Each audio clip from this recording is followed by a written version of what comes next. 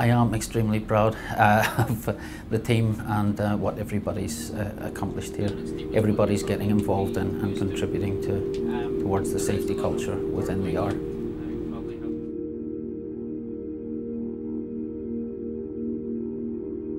My name's Colin Barr and I'm the HSEQ manager for the Libra project. We started the project the first week of October of 2014.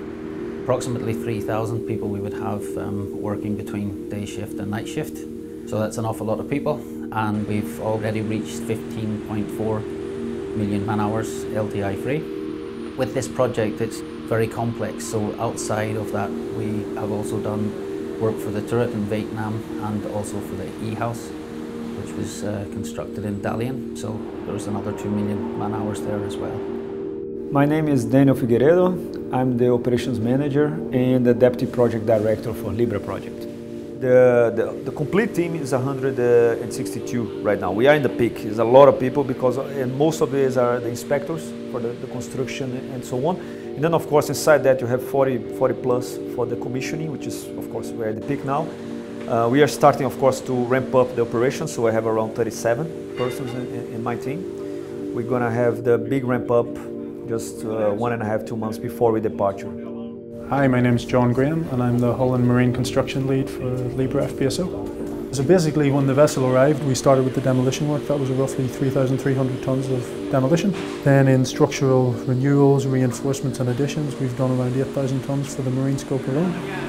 Piping wise for marine we've done 10,600 spools, 26,000 spools overall for the project. And then for cabling for the marine, we've done 300,000 metres of cabling renewals or new cables for new systems. My name is Jurgen Thorson and I'm the punch list coordinator on the Libra project.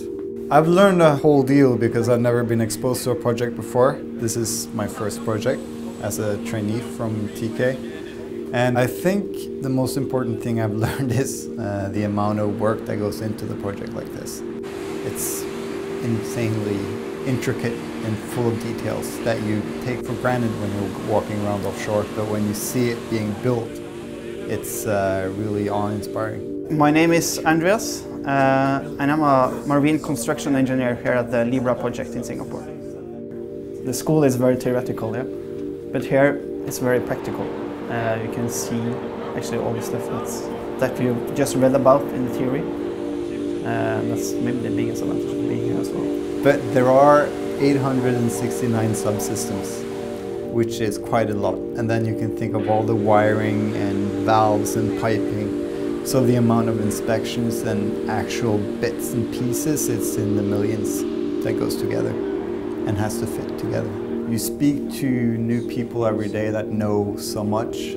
So it's quite an experience, and I feel that I'm very fortunate to be able to be a part of this project from the beginning.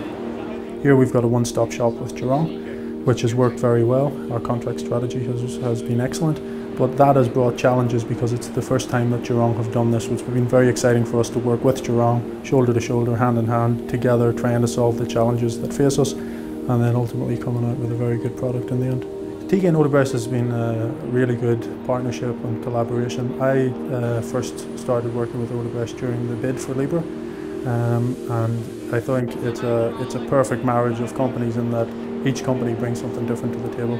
Teekay has an excellent marine background. We've got a very strong background in the North Sea in terms of FPSOs, but for that Brazilian knowledge and a different view of contracting strategies and execution strategies, our knowledge together with Odebrecht has made this project a real success. So it's been very interesting to work in the JV.